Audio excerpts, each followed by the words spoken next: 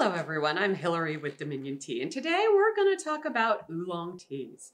So what are oolong teas? This is a very broad category of tea. The reason it's so broad is an oolong tea can be oxidized anywhere from 25% to 85%. So you get a wide variety of teas. Now, generally speaking, oolong teas are going to come in two kind of leaf types. You're going to have a large twisted leaf of tea or a small balled leaf of tea. It does not necessarily dictate, so the leaf type does not dictate oxidation level. So you can absolutely have large twisted leaf that is oxidized to 25% or a balled oolong that is oxidized at 85%. You can also have in the middle of all of these leaf types an open leaf oolong, much like Oriental Beauty, which we'll talk about in a moment. So why such the differences in oxidation and color? It has to do with technique. And so this is where it gets lots of fun for the tea masters, because what they're doing is through the phases of making the tea, right? So they start with withering, just like we would for any other tea, white, green, or black, right? Then after it's withered, so the tea leaves are bendable, they're gonna ball them, twist them. With the oolongs, they're going to do that repeatedly. And in some cases, they're going to re-wet them in the middle of that process and keep repeating it, and then do a final bake at the end or a roast. And what that does, going through that balling and twisting process repeatedly, is it changes the flavor profiles of the tea, making, in a lot of cases, a creamy mouthfeel, a very floral flavor, sometimes fruity, nutty, and you can even go so far as mineral. So let's introduce you to a couple of different oolongs that you might come across that kind of range this entire spectrum. So I always love to start kind of closer to the 25% oxidation mark. So these are light oolongs, sometimes slightly roasted. This is a beautiful tea Kuan Yin out of China. Slightly roasted in this case. You can get them unroasted.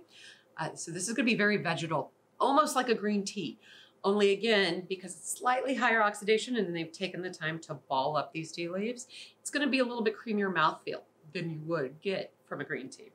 The other tea that kind of resides in this world, closer to oxidation, is the absolutely world famous Alishan teas. So Alishan teas come from the Alishan Mountain in Taiwan. And it is a beautiful place to produce tea because it gets morning fog and afternoon sun, which is perfect for tea plants up on the side of that mountain.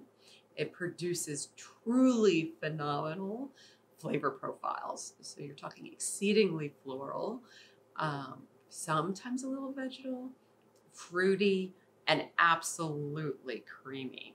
Now, if you do like creamy oolongs outside of Alishan, there is also the milk oolong from China. No, there is no milk in it. It's actually a specific cultivar that was bred with the sole goal of producing that creamy mouthfeel and smell. And so that's a fun one to explore as well. In the middle of the spectrum, going from very light to the middle of that oxidation range, we have Oriental Beauty. Now, Oriental Beauty has a story all by itself that is absolutely worth knowing. So good Oriental Beauty will be plucked just after the grasshoppers come through Taiwan. So again, this is another tea that comes off the island of Taiwan. Why Taiwan and oolongs? Well, in the 1960s, the tea industry in Taiwan absolutely abandoned making green and black teas and went specifically for oolongs because they were having such a hard time competing with the tea being made in mainland China. And because of their topography and their beautiful kind of weather, they figured out very quickly oolongs were kind of their sweet spot, and the tea industry pivoted and went that realm. And so they've had a good 40 years of really dialing in how to do it well, and they do.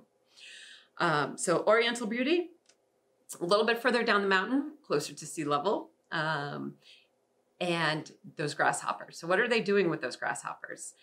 The grasshoppers come through the tea fields. They chew on the tea leaves, stresses out the tea plant, which causes the tea plant to make more catechins, which gives the flavor to the tea. And so this Oriental Beauty is an absolutely gorgeous combination of caramel as well as stone fruit. You can have a lot of fun trying to pick out the apricot versus the peach in it. But you'll notice it's more in the orange range So we've gone from kind of a pale yellow to orange. And then on our last side, much closer to that 85% oxidation, is the tea many people sometimes refer to as the granddaddy of oolongs. This is Da Hong Pao. So this comes out of Wuyi, China, in the Fujian Province, right? It also goes by the name of Big Red Robe. So when you have oolongs that have mythical names like this, you know they've been around for a while. So the saying goes that a resident of Wuyi was headed to the emperor's palace to take the government exams so that he could work for the emperor. And he took Da Hong Pao with him. And the emperor's mother was very ill, and he gave Da Hong Pao to the emperor's mother, and she became well. And the emperor was so pleased, he sent red cloths back with the man after he took his exam to protect the tea plants. Now, some of those original tea plants that are over 500 years old still reside in Wuyi, in the conservation district. So they're a beautiful specimen to go see, and they are taken care of. They are still harvested, and the tea leaves are auctioned off every year. Not a lot, only about 1 kilogram, so that's about 2 pounds. But they go for thousands of dollars every year in auction. So this gorgeous tea, because of where it grows, has a mineral profile that comes out when it is twisted and baked. But it, again, 85% oxidation, but you're going to notice this is a deep red. So this is also a fun one to play with. When you think about oolongs, if you're looking for adventure, this is a great class of tea to play in.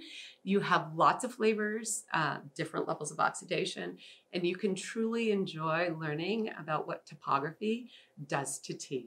So if you've got any questions, just feel free to leave them in the comments, and we hope you enjoy your oolongs.